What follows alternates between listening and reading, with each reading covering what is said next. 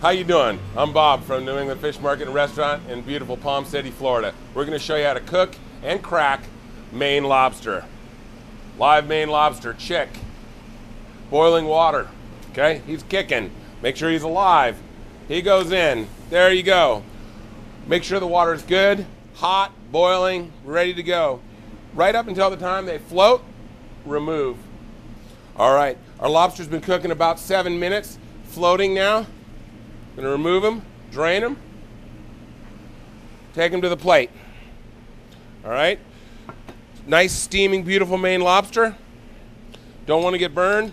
Remove the rubber bands. Get them while they're hot. You break off the arms, the claws. Remove the tail. I always eat the legs. The legs are my favorite. And there you go. You've cracked the lobster down. We'll let it cool for just a minute and we'll crack it. All right, we've got our lobster. We've taken the claws, the tail, and the little legs off. I like putting the legs on because I like to suck the meat right out of them. With our claws, we remove our knuckles from the claws. Crack the claw.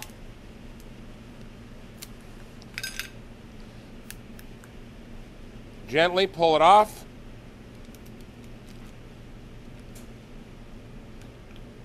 Remove the whole lobster claw.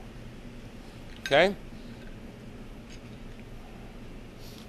You then crack your little knuckles. This would be great for a knuckle sandwich. I use a cocktail fork. Go from the small end to the big end, and you get your knuckle meat. Beautiful knuckle meat. The tail, okay? What you do is you take the tail, you squeeze it inward, and remove the flippers.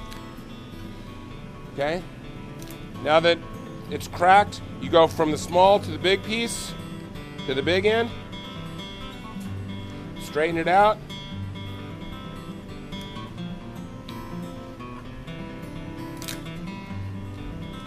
Remove the beautiful tail meat, all in one section.